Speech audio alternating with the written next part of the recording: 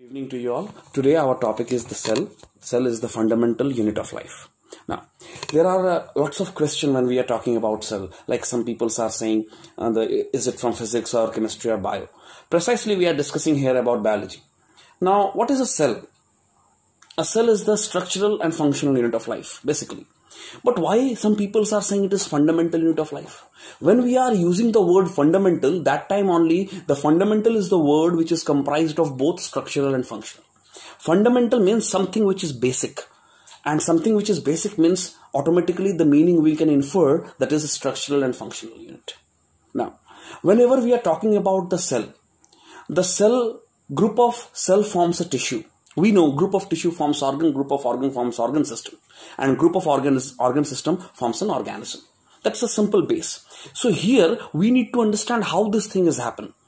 Let's say we know cell is the structural and functional unit of life. Structural means it is having a precise structure.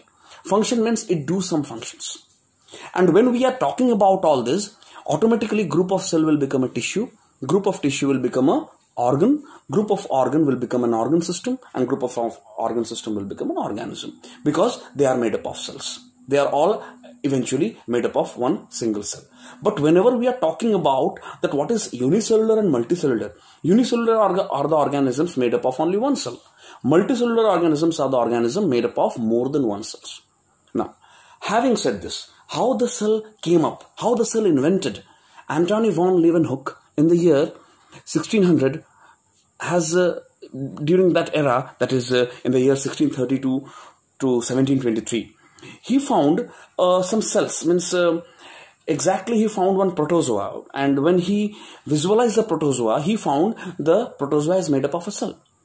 And he not only he stopped there, but he found that some kind of bacteria are also made up of cells, and he named it as animalculus. It's a Latin word, means microorganisms. But in the year just after, during the era of Robert Hooke, that is in the year 1635 to 1703, during that time Robert Hooke, when he visualized the cell under the microscope, he found a cork cell, and inside the cork cell he found that honeycomb-like structure. Honeycomb, that is beehive-like structure where the bee resides. And after finding it, he said that the living organisms are made up of cell. But here we are very much confused that what is cell exactly, what is its function. But during the duration of time, when the microscopes developed, scientists came into action, like Schleiden, then Rudolf Virchow. These are all the scientists. And of course, who can forget the name of Theodor Schwann? Because they have only given, especially Schleiden and Theodor Schwann, they have given the pathway how to propound the theory, that is cell theory, well-known cell theory. Of course, Schleiden and Schleiden propounded that all the plants are made up of cells. Similarly, after a few years, Schwann also propounded that all the animals are made up of cells. Here, both the scientists, they have given their own theories that plants and animals are made up of cells, but they didn't compile. The main work was done by Rudolf Virchow. Rudolf Virchow said that each and every organism living in this planet is made up of cells. That is the main thing, that is the main cell theory. Now, when we started to know more about the cell theory, we got a term known as omnis cellulae e cellulae. It's a Latin word, omnis, O-M-N-I-S, omnis cellulae, C-E-L-L-U-L-A-E. Then a hyphen, then E, then again one hyphen, then cellulae. Omnis cellulae e cellulae. It means the cell exists from pre-existing cells. The old cell will die, and in place of that, new cell will come. That is just the basic fundamentals of the cell theory. Now, apart from this, Rudolf Virchow, as it is given in your page number 4, there are 4 postulates of the cell theory. You can go through one by one. He said that each and every cell organisms, not only the plants, even the animals, microorganisms, sometimes some viruses are accepted in the cell theory, because viruses, they are just a connecting link between living and non-living. We cannot say it is completely living, or we cannot say it is completely dead. That is why. Now, when we came to know nicely about cells and all, here is one more twist came. Means in a sense, in the world of microscopy, the microscope evolved day by day. First it was simple microscope made up of convex lens, just a simple lens where the rays of light will converge and it will just magnify the image. Then came the era of the compound microscope where the simple unicellular organisms were being maximized 300 or 400 times. Then comes the era of the electron microscope where 1 lakh, 2 lakh, 5 lakh times the unicellular organisms can be magnified. And these all things are done so that we can study about the different research field going on in the whole world. Now, the evolution of the microscope has given us the idea that what is the cell exactly. And slowly what happened and how the cell evolved. We learned what is cell division, we learned what is cell theory, we learned what is microscopy. Each and everything we slowly started to learn.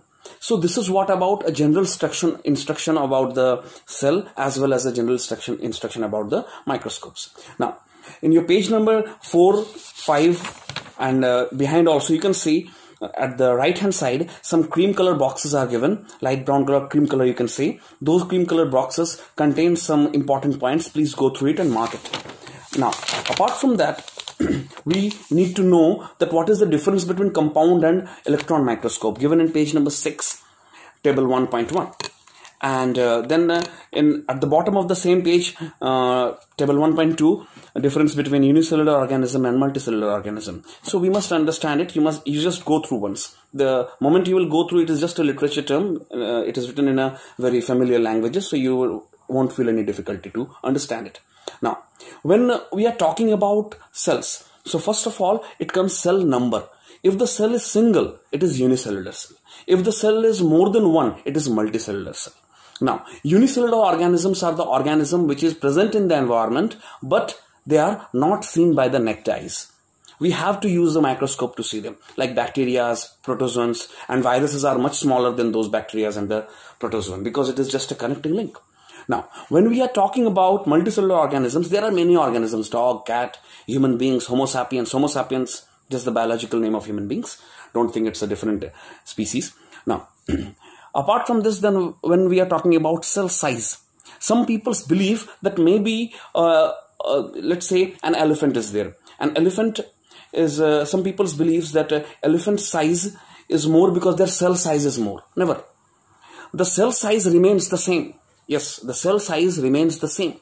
What increases? Number of cells. What makes an organism larger than the other? It's the number of cells. Now, if an organism, let's say a human being is much lesser in size than the elephant, correct?